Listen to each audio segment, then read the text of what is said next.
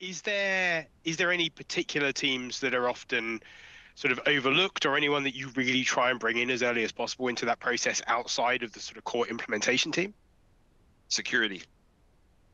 I've seen projects stopped in their tracks because nobody Hmm. thought to include them. And at some places, and probably rightfully so, they have a tremendous amount of power to just say no, or wait. And yeah, I've seen a few of those where, the train is rolling down the track pretty quickly, and then security catches wind of it through some status meeting or something like that. And they show up to the meeting and say, "We've reviewed none of this, and you will stop work until we approve all of it."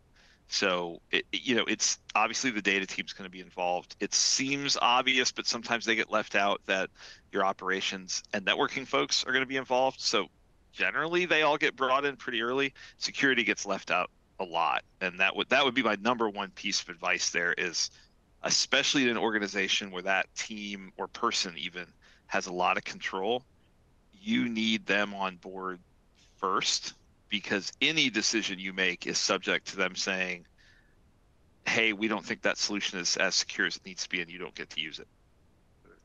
Yeah. Now, I think you hit the nail on the head there, Matt. Similar experience in my case. Like, they're the obvious teams, right? Like your developer teams, like the teams that are responsible for the application, your DBAs, your sysadmins, or your DevOps team, or whatever flavor you call them at your company. The users, obviously, your leadership and management, like those, a lot of times are self-explanatory. But yeah, I agree. Security team needs to be brought in um, pretty early on in the conversation to evaluate things. I'll add, at least from my experience of having worked, kind of been on the internal side of companies of working with it, it is really, really hard to go to sneak and do a cloud migration within a company. Like it's a pretty big decision that has to be made. There's a lot of financial implications to it. Obviously, there's a lot of security implications to it.